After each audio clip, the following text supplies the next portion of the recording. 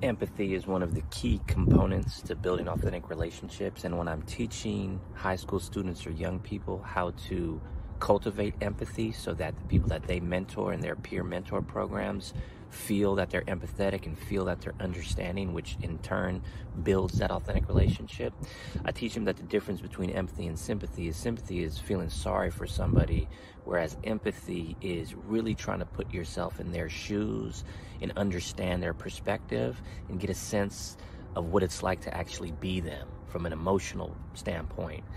And when you do that, that's the doorstep, that's the path to compassion. And when you feel that compassion, when you feel that want to help them reduce their suffering, then something transmits between you. And when you express that, when you express empathy, when you say, you know, this is what it seems like to be in your shoes right now, or this is what I'm thinking it seems like to be in your shoes right now, or what your experiences are. And when you approach that with kindness, that naturally, organically builds authentic relationships.